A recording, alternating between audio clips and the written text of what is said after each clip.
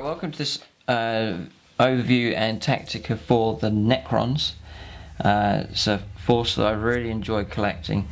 Very straightforward to put together. Nice colour scheme and sort of a very outstanding kind of race. Very strong theme to the Necrons. So I've enjoyed collecting them. And the force that I'm going to show you here is one that's been refined over time. I've tried different Necron units and combinations. But I think I'm onto a good one here. This force has performed very well in games that we've played on the channel. So in this video we're just going to break the army down. We're going to run through the units, why I chose them, the Tactica for each of these units, how they can work together in games, and then we'll have a look at the whole army and get an overview of the whole thing and the philosophy behind it, how it's going to play out in games. And the philosophy's worked, this army's performed well, as I've said. So stay tuned for that. Just the inspiration for them, out of all the colour schemes that you can do, there's some really nice ones in the current codex for Necrons. But I just went for the sort of the classic Necron style, just that rusty kind of silver effect with the glowing green on the plastic there. I think works really nice, and just weathering it, making it look old and ancient looking, and the overall effect on when the entire army's together is quite striking, I think. And there's a very strong theme behind the Necrons, and enjoyable to play with in games as well. If you like what you see here as far as the colour scheme is concerned, then there is a full painting tutorial on my channel. I'll show you how to paint one of the Necron wraiths. So from start to finish, I show you exactly how to get all of those effects, take you from the very beginning all the way through to the finished miniature. And then this technique, you can take that and then apply it to all the other Necron units and vehicles. That same colour scheme you can apply to any of the other vehicles. Check that one out on the channel. So for collecting Necrons, best advice I can give is the same for other armies. You just start with the codex. Once you've made up your mind you really want to collect them, you just start with the codex and then just read it through, and I'm sure there'll be units that you really like the look of. I would say go for those first. Units that you really like, get a few of those, paint them up, and then just build up your force from there. I wouldn't launch into a whole big collection to start off with, but just build up your force and use tried and tested units. And then once you have those first couple of units, you'll soon discover a style of play that you have, the way that you like to play your games, and then you can add other units to that force to complement the way that you play.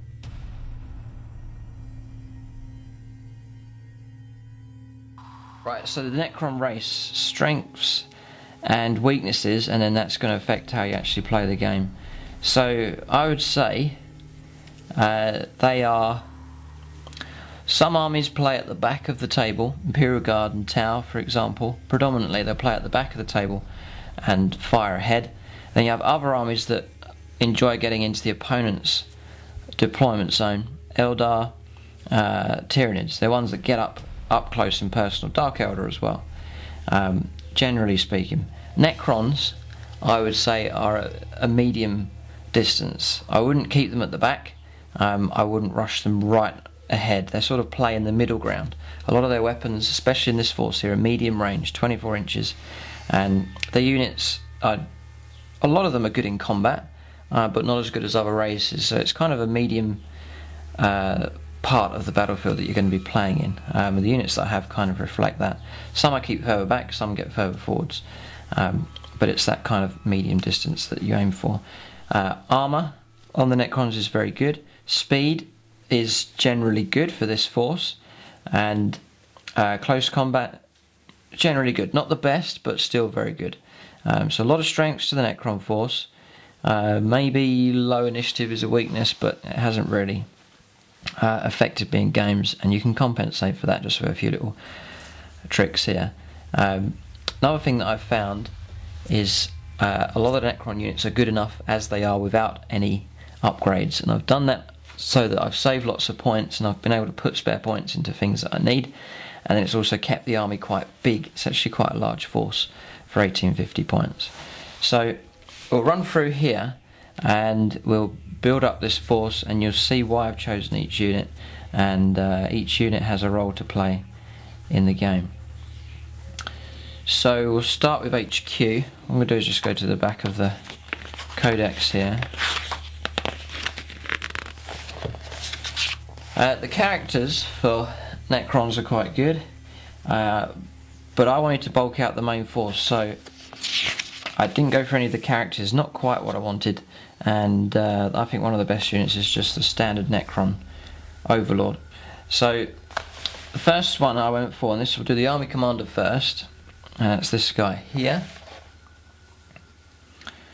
One Necron Overlord. Now this is the old Overlord figure, the lead one, but for the way he's equipped, he fits perfectly for the Necron Overlord for me. So that's the figure that I'm going to use. So the way the army worked out, I had a lot of spare points. I've been able to plough a lot of points into this guy, make him really good, and it's paid off in games. This has been a tough HQ choice, and it's salvaged games for me, and it's been a real focal point of the game. So Tactica for him is for close combat. I wanted something in the force that is tough and hard to kill, so that I have an option in a game. The opponent's got a very, very tough unit, you know, his best unit, his best HQ, and I felt I needed something in the force, at least that I could throw in and would stand some kind of chance. And the best thing I saw for that was the Necron Overlord with a whole load of upgrades added on top. And he's actually turned out to be very tough, and that's helped out. I think you need that in any army that you collect for Warhammer 40,000. You need a super tough HQ unit or whatever of some kind, something that you can stand up to anything that your opponent's going to throw at you. It may just be one unit that you have. In this case it's the Necron Overlord with all the upgrades. So the base cost was 90 points, and that gives you a good stats there. Strength and toughness 5 is very good, weapon skill 4 is good, and then 3 attacks isn't bad, and then he comes with a 3+ save as standard. He's got those 3 wounds, and if he gets knocked down, then on a 5 up he'll get back up again. That's pretty good, but we'll add a few other upgrades to that to enhance that. So the way this guy is going to be used in the games, I've taken Phaeron, so that the unit that he's with can fire rapid fire weapons and then still charge. Big advantage for the way that I've built this force. You can just see in the background there Necron warriors that he joins, and he'll grant them that Phaeron. They'll be able to get out of the transport, fire all their weapons at full effect, and then still be able to charge as well. Big advantage, that one. And then I took the Staff of Light and instead changed it for War Scythe. Very, very good close combat weapon, and it's only 10 points. So the War Scythe was a good choice. And then of all these options here, and you're allowed to take a whole load of these. You may take any of the following. So I really went for it on this guy. Just coming down to the bottom, I took Phase Shifter. So he has a 3+ invuln save in close combat, which is absolutely brilliant. And then I took Resurrection Orb. So instead of a 5+ for those around him to get up, it becomes a 4+, and also that affects himself. If he gets knocked down, then he can get up on a 4+ as well with the Resurrection Orb, and it's worth doing that for the amount of points that you've actually spent on him. And then Semper Internal Weave, that just upgrades his save to a 2+ save, so that means that now he's any units of power weapons are going to really struggle against him. Mind Shackle Scarabs is a good one. He hasn't got this, but it is a good upgrade to take. Didn't quite have the points for it. And then Phylactery, when he dies and then he gets up again, you can then roll a D3, and that's how many wounds that he gets. So in games before, he's been killed and the opponent's really happy, and then I've managed to get him back up and then return him to 3 wounds again. And you're going to see the opponent's face when that happens. The opponent realises he has to start all over again trying to kill your warlord. So excellent choice, very happy with him in games, and the upgrades makes a mediocre unit suddenly into something that's very, very good indeed. So that's where I ploughed the points as far as upgrades are concerned, into the Necron Lord. And then it works so well, the Necron Lord and War Scythe took a second HQ, an Overlord again, 90 points, and then just 10 points for the War Scythe as well. So I've actually got 2 Overlords operating. And then for this guy, I've actually taken a transport for the Tactica command barge, which runs by the new chariot rules in Warhammer 40,000, which the rules are quite cool. And then what I've done here, just quite uniquely, is I put magnetised the base, just tiny little 0.5mm by 4mm magnets there, and then just on the bottom of his feet, so you hardly notice that he's got them. And then I just slip him inside there, and there's a couple of magnets on the barge, and he just sits there nicely, and then I can pack him away. So I can use him as an overlord on foot in games if I want to. So that's the overlord in the Canon command barge. He's like the second in command, and then that's just to add a bit of speed to the force. Didn't want a slow Necron Army. It's important in games you've got some speed, so he fulfills that role. He's able to fly about all over the place and get into combat with vehicles with that war scythe, and infantry as well. And the overlord is just your tough guy that can take on anyone that comes close. Right, so the next part of the force will be troops, and Necron Immortals are okay, but I wanted a larger force, so I've gone for warriors, and these play an important role in the game. So just to start off with, a unit of 9 Necron warriors. I do like the Necron warrior figures, and I like to see hordes of them. So I've got a unit of 9, and they're only 13 points each. So I've taken the warriors here, 9 of them, and that's just that for Ghost Ark it can carry 10 models. So you've got the 9 guys, and then they can be joined by the overlord, and then I've taken the Ghost Ark as dedicated transport. Very nice model, absolute nightmare to construct and paint, but it's come out very well indeed. Very happy with it. Ghost Ark is what I think is a brilliant model, as far as the way it looks, and also in the game as well. 4 hull points for starters, which is incredible for a transport vehicle. It's open topped, so the guys inside can fire, and then you've also got these Gauze flare arrays at the side here as well. It says 5 shots here at 24, and then another 10 shots at 12, which is excellent firepower. It's well armoured, and you've got that quantum shielding, so you're on front, side and rear of 11, but with the shielding it's 13. So well protected. Nice rules for the shielding. Really, I think that's a clever idea, and makes the Necrons unique as far as vehicles are concerned. So 115 points is no upgrades to add on to that. So good price for transport. I just use this in the game. I hold it at the back. Sometimes these guys, they get out and they hang around. They stick close to it because this can repair Necrons that fall down. D3 Necrons a turn. And I've done that before. If you've held a position, hidden the Ghost Ark at the back, opponents killing the warriors, and then the Ghost Arks replenishing them each turn. So nice upgrade there. Open topped as well, so the unit can get out, they can fire at full effect because of his Phaeron, and then charge into close combat. So nice combination there, nice focal point to the force, and it's been effective for me. And points wise for the troops and transport, not too bad at all. Then other troops choices for the Necrons is 6 Necron warriors, and then another unit of 6 Necron warriors. And then each of those is transported in a night scythe, so 1 and 2. That's the air power for the force, and it's air power and they carry transports at the same time. So I can fly around, take out targets, drop off the troops whenever it's convenient. So the troops are protected. I could have 10 Necrons holding objectives, so when they get fired at, they get assaulted in combat. But instead I keep the units smaller and carry them around in the transport vehicle, and then just deploy them when the coast is clear. And in the meantime, you have here perhaps one of the most effective units in 40k as far as points are concerned. 100 points, and you're getting yourself a superb flyer, 11 armour all the way around, so it's quite well armoured for a flyer, and then living metal as well. Then the weapon on here, absolutely superb. So they're armed with a Tesla Destructor, 24-inch range, but that's not really a problem for flyers because you can fly right up to your target. 4 shots, but you're twin linked here at ballistic skill 4, so you're gonna get your hits there.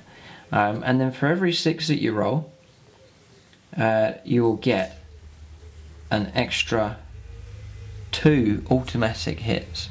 And it happens half the time when I fire these weapons, if not more. You get 1 6 and suddenly you've got 6 hits at strength 7. And if you're using these to ambush vehicles, transport vehicles, the side of heavy vehicles and so on, then they are a terror from the skies. Excellent against other flyers as well. So you really can dominate the battlefield. I know other Necron players, they take a whole load of these. You know, sometimes you'll be up against 5 of these things flying around, and they look very nice on the table. Really nice design for a flyer. Very intimidating, and only 100 points, which is an absolute bargain. So other armies that I have struggle with air power, but here for the Necrons, quite confident. 2 of these I've found generally they do pretty well. I'm happy with the way that they perform, and you've got that troop option as well, which works out pretty good in the games as well. So 2 flyers as dedicated transports. Very happy with them. And Unit 6 Warriors isn't bad against small units, you know, against units of Imperial Guard or other small units. They still perform pretty well. So that's all the troops done for the force. Right, then for elites, you might struggle to believe this, but I've actually got none. No elites in the force. The options are death marks, people take them, but not really into snipers. Lich Guard, I've tried them out, very expensive and they don't perform very well. They just don't have a transport vehicle where they can get out and assault from. You can't put them in the Ghost Ark. And in games, I've got a unit of them, but they just wander around, get shot up. So I've dropped those. Triarch Praetorians, haven't tried them. Katana Shards, quite good, but I haven't got one of those. Flayed ones, and I have a Triarch Stalker as well, and tried that, but again it just wandered around and then got shot up, so I dropped that. So elites for this force, none. So my attention was turned to fast attack. Again, wanted to make a mobile Necron force. So Canoptic Wraiths, 35 points, went for a unit of those. The stat line is excellent. Weapon skill 4, strength 6, toughness 4, 2 wounds, 3 attacks, and a free up save for 30 points. I think it's really good value. And then to add on top of that, they have an inbuilt phase shifter. That's a 3+ invuln save in combat, as standard. There are other upgrades for them. They can shoot, you can have whip cards, transdimensional beamers, but I found for these, just to keep the cost down, no upgrades at all, and effectively, to use them effectively in games, I found you have to take a unit of 6.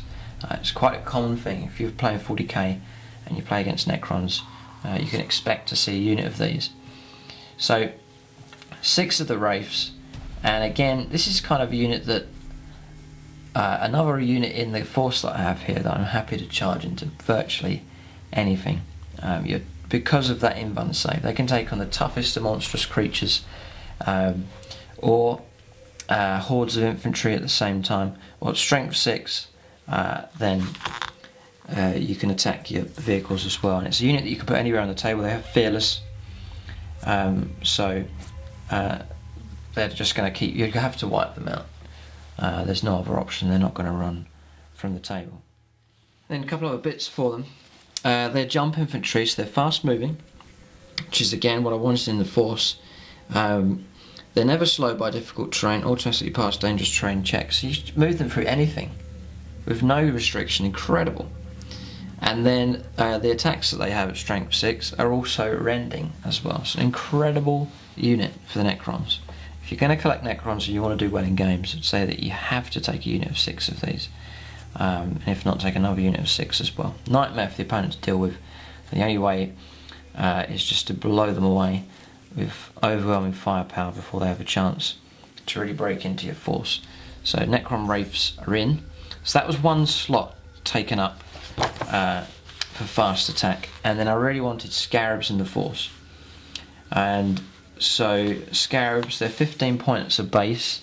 So I took a unit, 2 units of 3 here onto 3. I'll just run through the stats for them as to why I took them. They're 3 wounds each, 4 attacks each. Absolutely superb. So they're a nightmare. There's actually, we add it all up, there's actually 12 wounds in that small unit. And then these things are the bane of vehicles. You charge them in, and then for each hit a vehicle suffers from a weapon or model with this special roll of d6. So you roll to hit, and you take all those dice that are hits, and you roll all of them, and on a 4+, for every 4+ that you get, that vehicle loses 1 point of armour value. And if you reduce any of the facing, say rear armour's 10, and you get 10 of these hits in total, then the vehicle becomes a wreck and it is destroyed. So even if they don't kill a vehicle and they start knocking armour values down, it's Land Raider, you knock 4 points off, then it becomes front armour 10. And then your other units are able to fire low strength weapons at it and still manage to take it out. So these are very good. They're very fast. They're beasts, they count as, so you're moving out 12, you're moving through cover very effectively, and then you've got your charge range on top of that as well. So, and they're fearless, so again, to get rid of them, the opponent has to just blow them away. There's no other choice there. So 2 units of 3, and that is small, so tactically in the game I'll keep these out of trouble and just hide them to start off with. And then here it comes, the little upgrade that I do. In heavy support, I take Canoptek Spiders.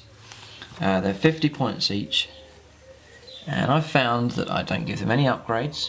I used to give them the upgrade for repairing vehicles, but it was quite rare they would have an opportunity to use that, so I saved the points and just kept them 50 points each. Take a unit of 3.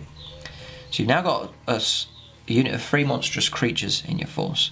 So again, a good unit for holding at the back, holding objectives. Any tough unit that comes your way, any vehicle that comes through, you can charge these in, and generally they'll do pretty well. Again, they're fearless, so the opponent's got to blow them away to get rid of them. Strength and toughness 6 and 3 wounds, pretty good, and then a 3 up save and 2 attacks. So a unit of 3 of them. But probably one of the main reasons I've taken them is their ability each turn to breed and to generate new bases of spiders. So spent a lot of time on eBay looking out for extra bases and invested in a whole load of them, so I have the ability to add plenty of these during the game. So each one rolls a dice, and each one can generate 1 base a turn. So here's turn 1, you just sit at the back, you bump that unit up to unit 6, and then turn 2 comes along, you bump that unit up to a unit of 6 as well. And then generally what I do is I then send off this unit to go and do something during turn 2 or turn 3, and then the other unit at the back, I then bump that up to a unit of 9. You see this army starts to swell, and every turn you're generating 45 points worth of stuff. The opponent's under pressure, he's got to get to you quick, and they can start making mistakes. Maybe this one fulfills its mission, it's taken some casualties, it comes back, then on the next turn I bump them up again, and you just keep breeding these scarabs. Absolute nightmare for the opponent in the game. He's under pressure to kill the scarabs, but if he comes near them with vehicles or whatever, then he's going to get overwhelmed. Another tactic I've found, your opponent's got an independent character, and you charge in a unit of fearless scarabs, and if they're big enough, no matter what brilliant weapon he has, say he takes out a base a turn, 2 bases a turn, a unit of fearless scarabs can hold up an opponent and keep them pinned down. And then if you have these nearby, then each turn, say they lose 3 bases a turn in combat, then the spiders can regenerate those and keep throwing spiders into the combat, and you're locking down a unit. And I've done that in games. It's a new tactic that was developed and has worked very well indeed. So you can see a unit combination here that works very well and saves points. I just buy a bare minimal 2 units of 3, 45 points each, and then I build up the force during the game for free. It doesn't cost me anything. So good unit combination there. Right, so that leaves 2 heavy support slots left open, and so for this force and controversially, a lot of people said, why do you take them? Gone for Necron monoliths, and not just one Necron monolith, but actually two. Not a popular choice anymore for Necrons. Reasons behind it. Tactically, yes, I do take them and they work. I'll explain how. But also visually. I've played Necron forces, I've put armies together, and without the monoliths they look lost. When you have monoliths in your force, very, very iconic Necron unit, and to take two of them, it suddenly makes an army goes from flat to looking really, really good. Because I don't have any other monstrous creatures or anything that towers above other things in the battlefield. But when I take monoliths, you just feel bigger, your army feels bigger and more intimidating. And they do perform a function in the game. So with Necron monoliths, tactically speaking, the way I use them is they're able to deep strike. So they're able to appear at any point on the table. So there's nowhere in the table that the opponent can hide. There's no quiet zone. If there's anywhere you need a presence, then you just drop your monolith in. So that's one of the reasons. I use it as a medium range. I drop it sort of in the middle of the battlefield, especially when I can drop two of them. Just suddenly plant them down and then commence firing. A big function for them in the force is a distraction. That they're able to distract the enemy force. He's got to try and destroy this unit here. It's armor 14 all the way around, so it's nice to drop in the middle of the terrain. With armor 14, it's quite tough in close combat compared to other vehicles, and for shooting the opponent's going to struggle to take him out, and it's 4 hull points as well, so tough. The weapon it carries is good. It's just the same as a 24-inch range battle cannon, strength 8 AP3. So its weapon is a particle whip. It is ordnance, so it's pretty good at breaking into sort of medium armoured vehicles. Pretty good. And then the AP3, large blast, is good against infantry as well, so happily take on Space Marines. It's a good weapon on top. These weapons are alright as well, you just fire them off in different directions. Not brilliantly effective, but just an added bonus. And then the option here, the two abilities that it has, it's fun to use for sure. So Eternity Gate here, 2 functions, it's enjoyable to use in games. First one, Dimensional Corridor. At the start of your movement phase, you can take a unit from reserve, or you can take it from anywhere on the table as long as it's unengaged. And you can beam it across and it will deploy from out the front. So it's kind of an ambush. You can move up to something, sit there, and then your opponent's got some infantry or something, or a vehicle that's moved up, and then suddenly you can beam another unit over and it can appear out of the gate. So it's handy to have that. I like having that option in the game. I've used it before and it's worked well. So that's another reason why I take the monolith. And also Portal of Exile. It's treated as a shooting attack. All enemy models are within D6 inches, so up to 6 inches when you roll. They must immediately pass a strength test or be removed as casualties with no saves allowed. So you've got a combat that's going to take place here. You've got a unit that's moved around to take them on. There's a unit of Terminators there. You swing the vehicle in, you fire your gate, and you suck a few of them in, and it's hilarious when it happens, and it can have an impact on the game as well. And I've done that before and it's worked well. So monoliths, they work for me. I know they're not for everyone, but they're an important part of the force. So monoliths are in multiple reasons, and just the visual side of it. You'll see that as we zoom out and look at the whole force together. But that's the Necron force, calculate it together. I just do these kind of little sheets here that I calculate force out, lay it out, and then do a template of how it'll look in games. So there you've got the Overlord there on the barge with the War Scythe, 180 points. You've got the Overlord with Phaeron, War Scythe, Phylactery, Semper Internal Weave, Resurrection Orb, and Phase Shifter, and that's 225 points. And you've got the troops in the Ghost Ark, 117 points for 9 Necron Warriors, Ghost Ark's 115. Night Scythe, 2 of them, is 200 points. And then the way I calculated out this force here, it's 2 units of 5 Necron Warriors, and then later on I had the spare points for 2 more. It's 2 units of 6 Necron Warriors, and then the Wraiths, 6 of them at 35 points, 210. 2 units of Scarabs at 45 points, and then 2 monoliths, 200 points each. Then the spiders, no upgrades, 3 of them is 150 points, and you add it all up, including the extra 2 warriors, is 1843 points. So 7 points spare, which I couldn't find any points to spend. So that's the force. I'm going to have a look at it now.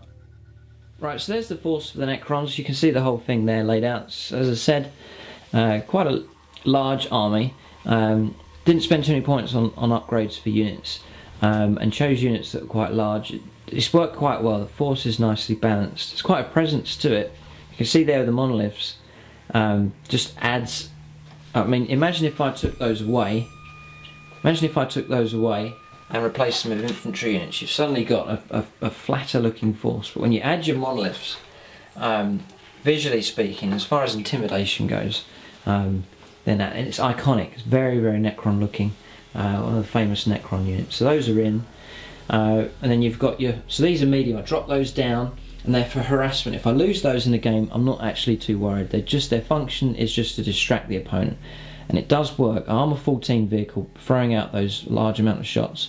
The opponent feels he has to deal with them. Psychologically, they're so big, and it diverts heavy weaponry fire after them. And it lets the rest of my force, which is actually the force I think that wins the games. These aren't for winning games.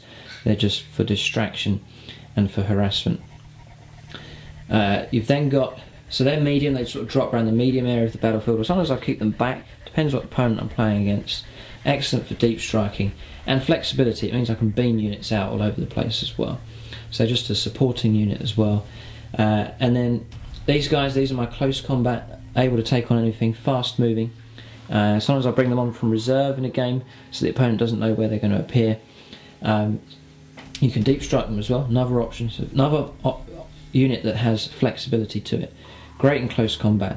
Absolute essential part of the force. So those are there for attacking the opponent. You can use them to defend objectives if the opponent's moving in. I usually use them in an attacking way to go after enemy units, tie them down, destroy them. And then again, another fast part of the force, chariot here with the Necron Overlord and War Scythe. Use that to fly around, take on infantry, heavy infantry, and good for taking on vehicles as well. And then Troops Choice, a good one. 9 warriors, protected in the transport, able to regenerate warriors, and then extremely tough HQ choice. Necron Overlord with a whole load of upgrades, able to protect them and sit on an objective. Been very effective. So that's a defensive unit. And if I ever do advance it, then it's a slow and cautious advance, and then a tough HQ there. And then in combination with that, again, usually a defensive unit, the Necron spiders, and they hold at the back, they hide, and at the first part of the game they're just there for breeding units of scarabs. And I build up their strength in the early turns of the game, and then these go out on missions to take out vehicles that are moving in, and the longer they sit at the back, then the more they breed. And then towards the end of the game, if there's an opponent near your objective, whatever, then I can send them in, and they're monstrous creatures. They do quite well. And then finally, the air support. Generally you get air superiority with this force. 2 Necron Night Scythes carrying troops, so that when the coast is clear, the work's been done, I can drop these off, they can snatch objectives, either in your own half, your own objectives, or you can go after opponents' ones.